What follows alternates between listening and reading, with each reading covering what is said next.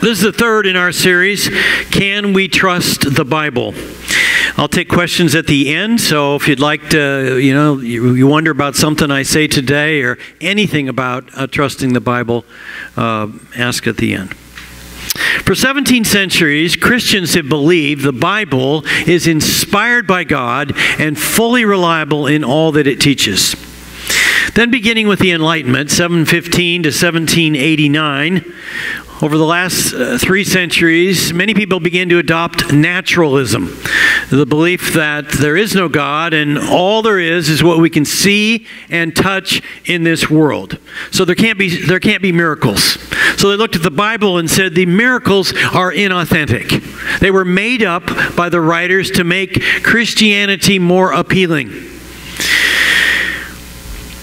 So how do we know that the writers didn't just make up what we read about in the Bible? And how about the prophecies? The many prophecies in the Bible that were fulfilled by Jesus or fulfilled at other times. How do we know those weren't just made up after the fact? People that don't believe in the supernatural say these couldn't be written ahead of time. There's mass ignorance today about the Bible. Never before have more people grown up with no knowledge of the Bible. Never read it, never gone to church or Sunday school. And so when critics say the Bible's not true, they have nothing with which to refute it. Every December, religious pollster George Barna puts out his top 10 findings of the year. In 2014, he wrote, "Bible skepticism is now tied with Bible engagement." For the first time, he writes, since the Barna Group and American Bible Society's Bible engagement tracking began, Bible skepticism is tied with Bible engagement. The number of those who are skeptical toward the Bible, who believe the Bible is just another book of teachings written by men that contains stories and advice, has nearly doubled from 10% to 19% in just 3 years. This is now equal to the number of people who are Bible engaged, who read the Bible at least 4 times a week and believe it is the actual inspired Word of God. Maybe you are among the more 19% of Americans who do not believe the Bible is true. In 2019, Barna updated his results. He said 19% of people are still Bible engaged, so that number has stayed the same, but the number of Bible skeptics increased. He found 35% of people in America never opened a Bible last year. Widespread ignorance of the Bible makes it difficult to have confidence in the Bible. So can we believe the Bible is true? Can we build our lives on the truths in the Scriptures? Teenager, single person, married, parent, grandparent. You need to know why you can believe the Bible is true. I believe we can believe the Bible is true. I want to share with you 6 reasons we can believe the Bible. 1, the claims of the Bible. Historical documents are public documents. You open an historical document and you begin with the assumption that it's true unless it proves itself false. So the Bible is a public document. What does it say about itself? The Apostle Paul writes, all Scripture is God-breathed.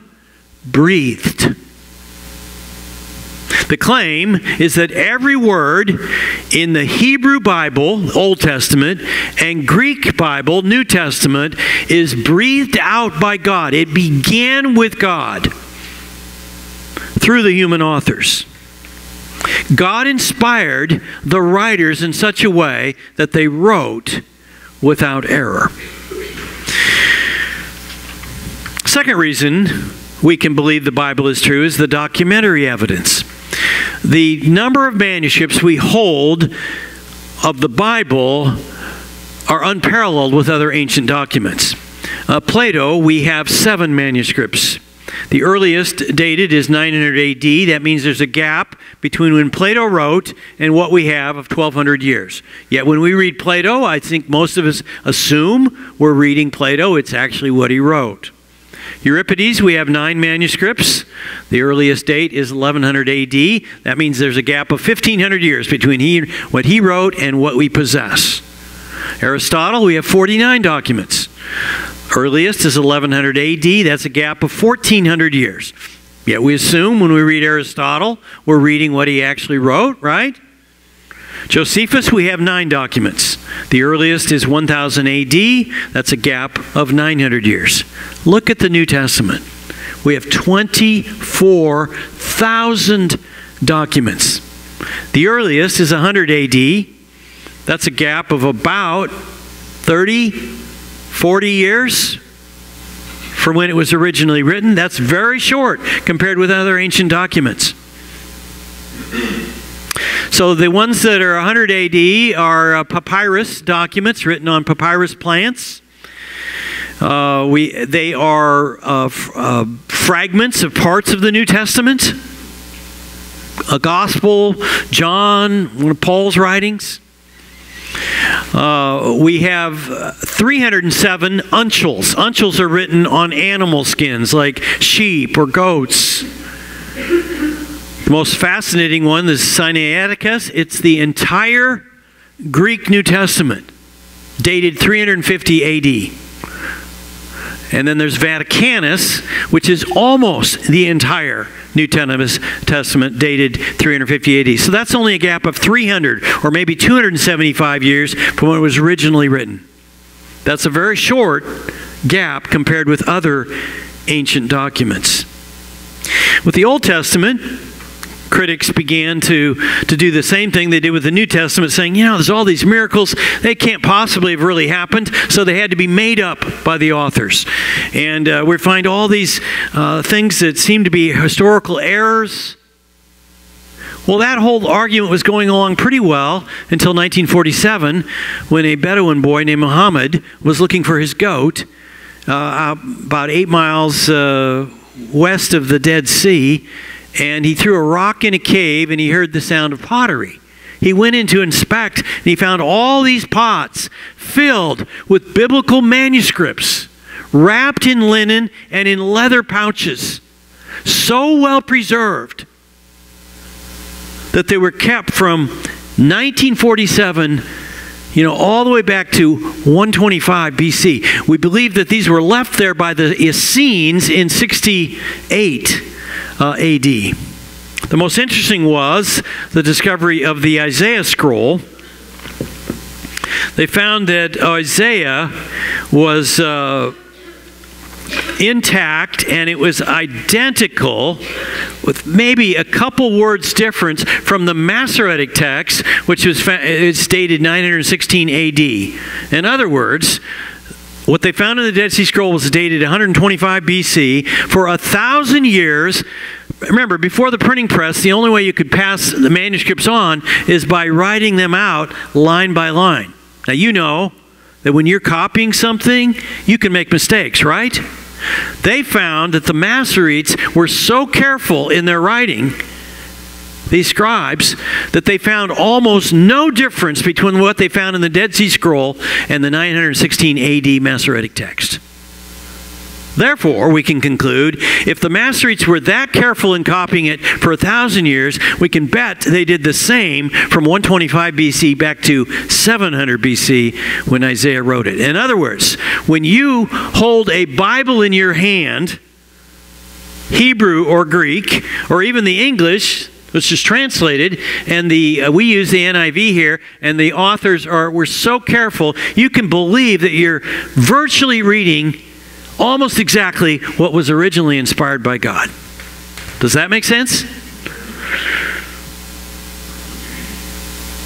Third reason we can believe the Bible is true is the scientific evidence. Archaeology. Archaeology involves the uncovering of art, artifacts, architecture, coins, monuments, documents, and other remains of ancient cultures. If you're trying to ascertain the truthfulness of an ancient writers, you look for accuracy in details such as archaeology reveals. For example, if your friend said to you, last week I drove up from San Francisco to Portland, and at the halfway mark, we stopped at the In-N-Out Burger on Crater Lake Highway in Medford. You could look it up on your phone and find, oh yeah, There is an In-N-Out Burger there on Crater Lake Highway, and so it adds credence to his claim that they drove up from San Francisco. In a sense, that's what archaeology accomplishes. The premise is that if an ancient writer's, historians' incidental details check out time after time, this increases our confidence in other material that the historian wrote, but can't as easily be cross-checked. For example, you can't cross-check John's claim that Jesus raised Lazarus from the dead.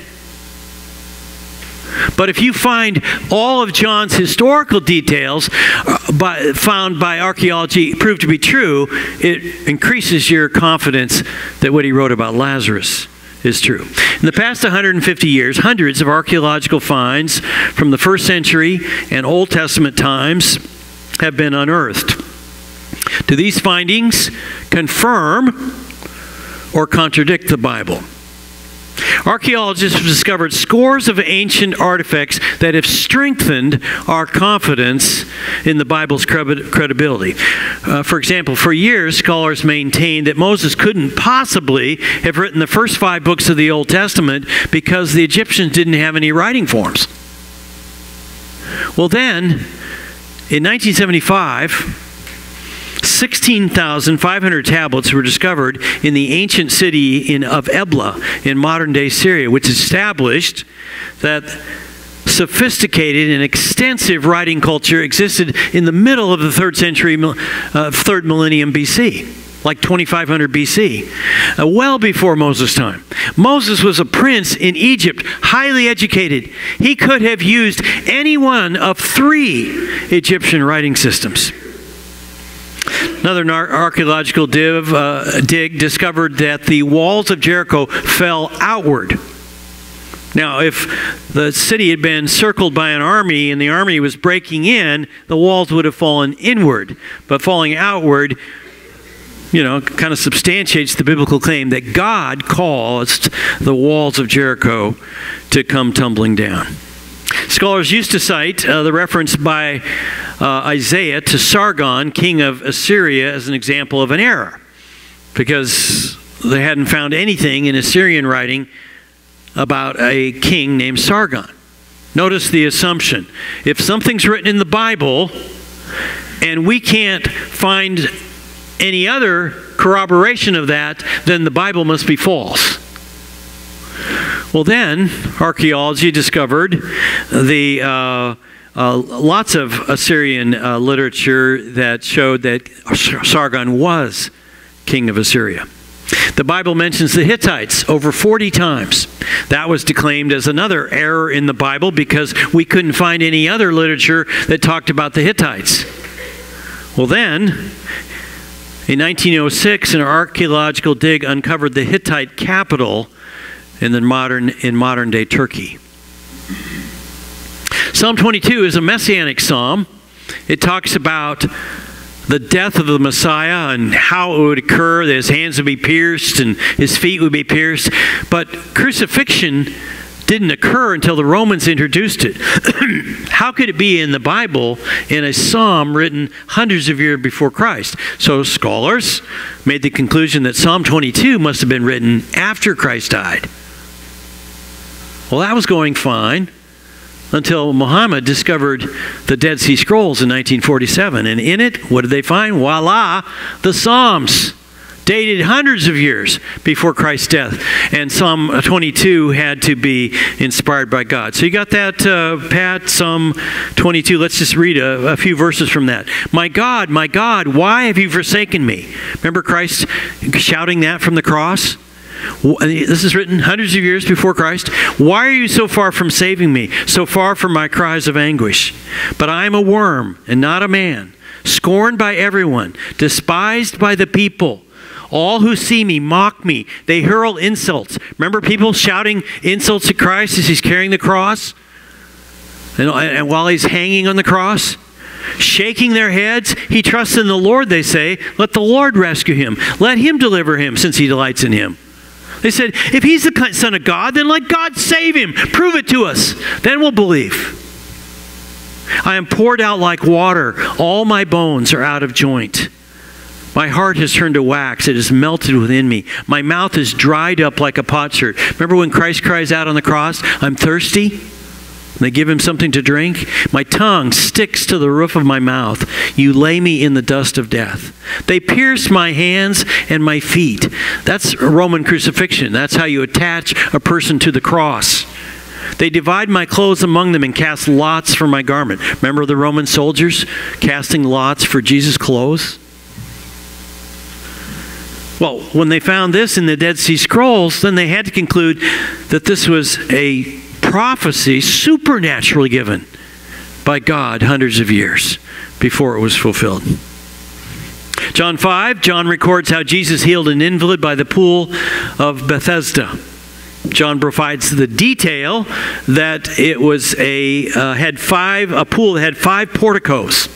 So for a long time, scholars said, here's an example of an error in John, because they couldn't find any evidence that there was a pool with 5 porticos. Well then, more recently, they did an excavation by the pool of Bethesda, or they found it by the Sheep Gate, which we should be able to see when we travel to Israel next year. It was found 40 feet below ground, and sure enough, there were 5 porticos, which is like 5, covered porches. Exactly as John described it.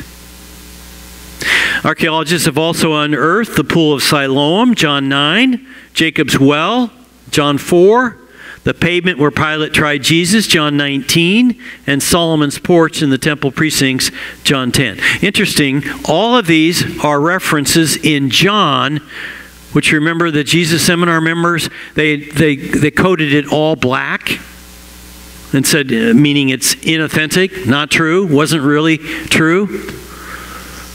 Archaeologists have found all these references in John to be historically accurate. 1961, an inscription discovered in Caesarea provided the first extra-biblical corroboration that Pilate was indeed the governor when Jesus lived. In 1990, the burial grounds of Caiaphas, the Jewish high priest, were uncovered in Jerusalem. In Luke 3, chapter 1, you're not getting tired of these references, are you?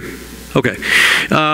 In the 15th year of the reign of Tiberius Caesar, when Pontius Pilate was governor of Judea, Herod, tetrarch of Galilee. So Luke does this all the way through Luke and Acts. He gives all these historical references as to exactly when he was writing.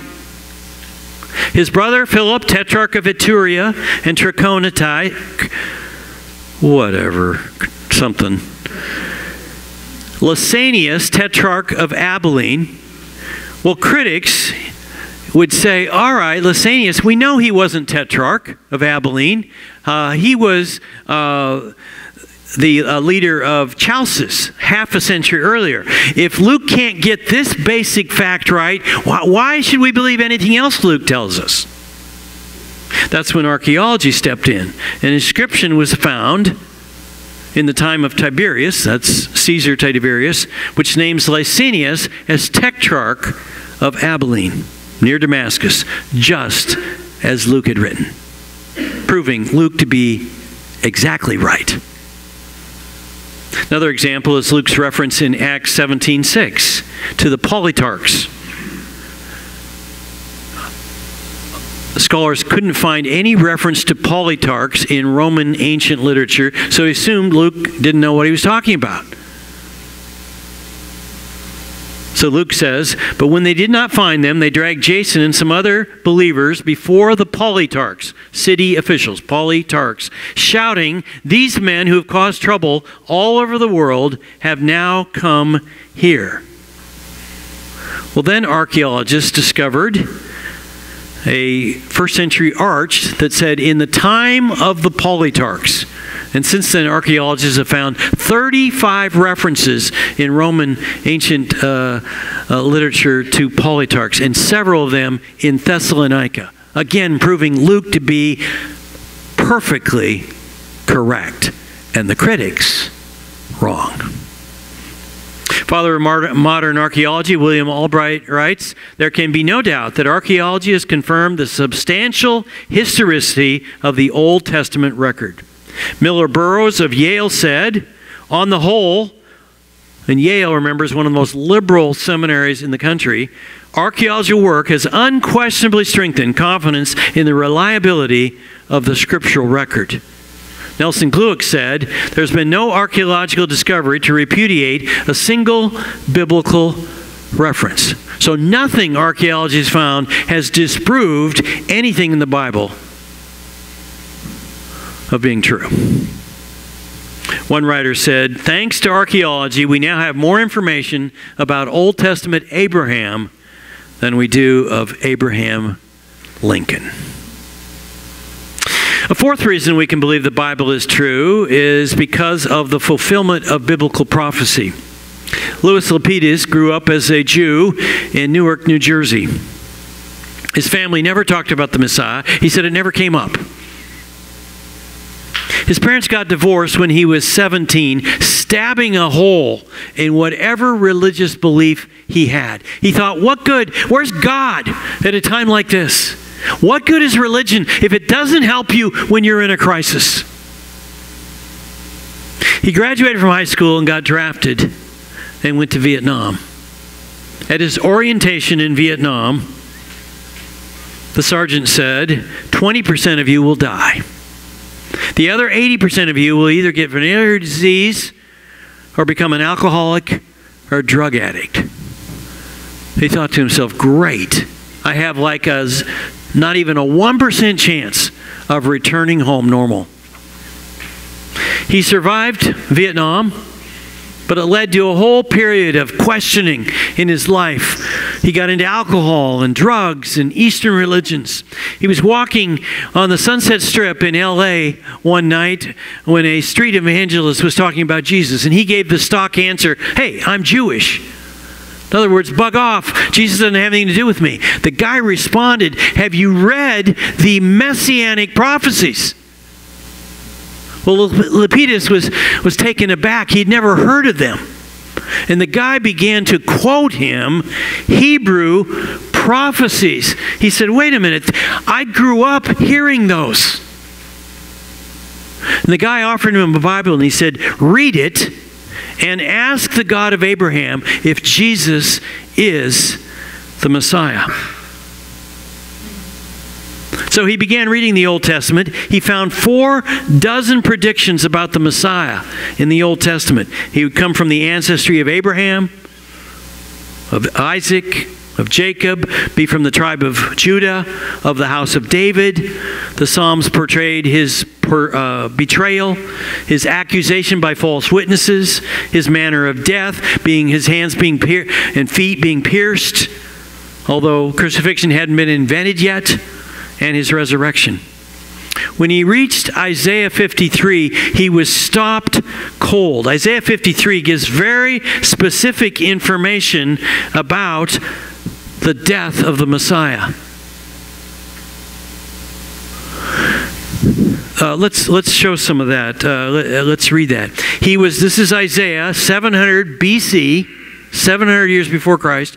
He was despised and rejected by mankind. Christ was very popular at some times, but ultimately at his crucifixion, he was despised and rejected. A man of suffering, familiar with pain. The crucifixion was very painful. Like one from whom people hide their faces, he was despised. His appearance was so grotesque after his beating and crucifixion. The people hid their faces from his face. We held him in low esteem. Surely he took up our pain and bore our suffering. Yet we considered him punished by God, stricken by him and afflicted. People saw Jesus on the cross and they were thinking he got what he deserved. But he was pierced for our transgressions. He was crushed for our iniquities. The Bible teaches that the reason Jesus died on the cross was for all of our sins, all the sins of the world. The punishment that brought us peace, in other words with God, was on him. And by his wounds we are healed. We all like sheep have gone astray. Each of us has turned to our own way. And the Lord has laid on him the iniquity of us all. He was oppressed and afflicted, yet he did not open his mouth. Remember, Pilate was shocked when he says, are you really the Son of God? Are you really the Messiah? And Jesus didn't answer a word. Pilate couldn't believe it. He was led like a lamb to the slaughter, and as a sheep before its shearers is silent, so he did not open his mouth. By oppression and judgment he was taken away. Yet who of his generation protested? For he was cut off from the land of the living. For the transgression of my people he was punished. He was assigned a grave with the wicked and with the rich in his death. Remember Joseph of Arimathea, a wealthy Pharisee, came forward and said, I'd like to take Jesus' body and put him in my tomb. Though he had done no violence, nor was any deceit in his mouth. Isaiah wrote all of this 700 years before the crucifixion of Christ. The Bible is filled with so many prophecies, so specific, they couldn't have just happened by chance. It was foretold that the Messiah would be born of a virgin, come from the tribe of Judah, be born in Bethlehem, be called out of Egypt. Remember Joseph and Mary took, when Herod was killing all the babies in the Bethlehem area, took him to Egypt.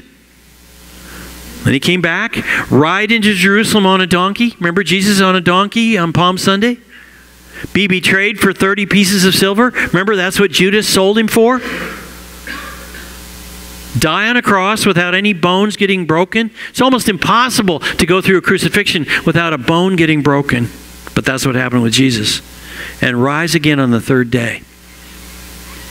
Statistician Peter Stoner informs us that the odds that any man might fulfill all 8 of these prophecies that Christ fulfilled would be 1 in 10 to the 17th power. Or 1 in, look at this, 100,000, 100 million, 100 billion, 100 trillion. At that point, we run out of mathematical numbers, so we just say 100 zillion. To comprehend this staggering probability, if we took 100 trillion silver dollars and spread them out all over the state of Texas, it would fill the state 2 feet high. Mark one of those silver dollars, then blindfold a man and say, okay, you can go anywhere you want. Find the one marked silver dollar. The chances of him finding that would be the same of Jesus fulfilling all 8 of these prophecies. Lepidus was so stunned by what he read in the Old Testament that he decided to read the New Testament for the first time in his life. He opened to Matthew, the first book of the New Testament. Matthew's initial words leaped off the page. This is the genealogy of Jesus, the Messiah, the son of David, the son of Abraham. He said, wait a minute, he's one of us. He's a Jew. One night when he was in the Mojave Desert with some of his friends, he went off by himself and he prayed to God. He said, God, I don't know what I'm supposed to do, but I want Jesus in my life. I am so messed up. Would you come in?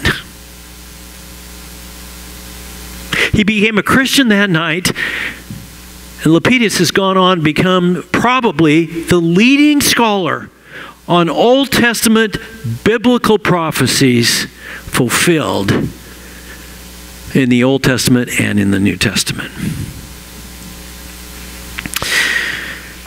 The Bible records many other prophecies that were fulfilled in the Old Testament. The prophet Daniel, I'll just give you 2. The prophet Daniel foretells of 4 kings arising in Persia, the last angering the Greeks. The Greek ruler would then arise and conquer the world, and his empire would be divided into 4. Alexander the Great fulfilled all those prophecies.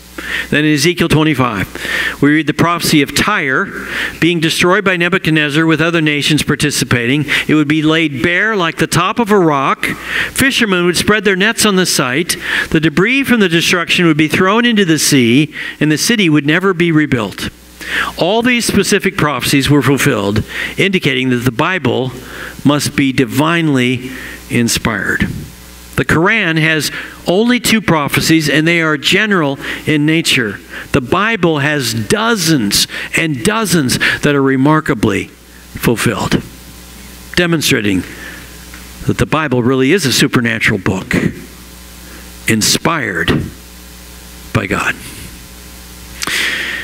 We can believe the Bible is true. So far, we've looked at 4 reasons. We'll look at 2 more next week. The claims of the Bible. The Bible is a public document. It claims to be fully inspired by God. Unless there's evidence that proves that the Bible false, we have to believe what it claims. The documentary evidence, the number of manuscripts we have about the Bible, particularly the New Testament, are unparalleled with other ancient documents. So if we believe other documents are true, we can certainly believe the Bible is true. The scientific evidence, archaeology, has uncovered things time and again. Professor Wellhausen, I'm not sure how many years ago, he said there were 1,500 errors in the Bible, or he'd identified 15 that were wrong. Now, thanks to archaeology, we've got that number down to about 50. In other words, 50 that, boy, this doesn't seem right. And remember my position? I don't just call it an error. I say we've got to do more research until we figure it out.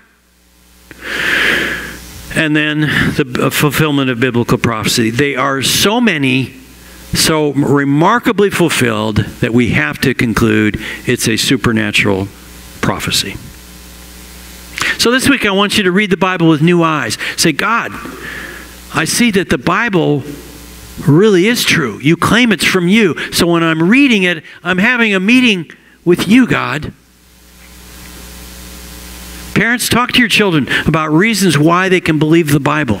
Just go over the 4 things we've looked at today. So when they go off to college, they don't lose their faith. Now next week I want to share with you the most important reason we can believe the Bible is true. The teaching of Jesus. Jesus prophesied that he would be crucified, buried, and 3 days later he would be raised again. And then he pulled it off, demonstrating that he really was the Son of God. Because Jesus did that, I'm going to go with Jesus' teaching all day long. So next week we'll look at what Jesus taught about the Bible. Do not miss next week. Maybe you've heard enough today to say, okay, I believe in you, Christ, and I want you in my life. You can do that as we pray in just a minute. Maybe you've heard enough to say, I'm going to commit myself this year to start reading the Bible. Try to read a little bit every day. Maybe use the church journals. Let's pray. Father, thank you that you've given us a word that we can count on that tells us about you and about Christ and about the Holy Spirit, so we can have a relationship with you. Thank you so much. You pray right now. Thank you, Father, that we can have confidence in the Bible. Help us now to do something with that and read it this week. In Jesus' name, amen.